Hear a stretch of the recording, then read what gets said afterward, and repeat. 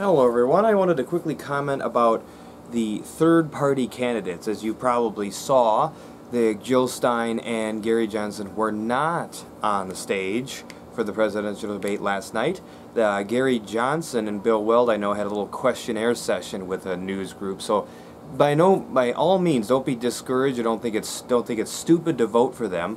I still really think, based upon how nasty this election becomes with Hillary Clinton and Donald Trump, and how unsatisfied or dissatisfied people are with the two nominees, in like 8 or 12 years, there could be a really viable third-party movement that moves in and replaces one of the two parties. So don't be discouraged, and don't think it's stupid to support them. By all means, do so.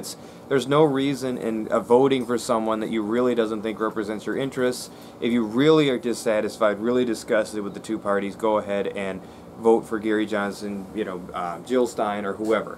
Well, as I've said earlier many times, I mean, it has to be repeated because there's this constant attack on third parties.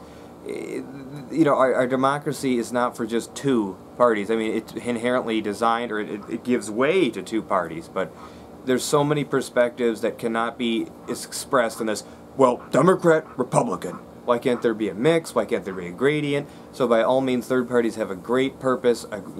By all means, don't worry about supporting them. And hopefully, in 8 to 12 years, we'll have a real threat to the Republican and Democrats, so they can't just, take it for granted that they're going to be one of the two parties on the ballot. So thank you very much for watching, and hope you have a great rest of your day, and bye-bye.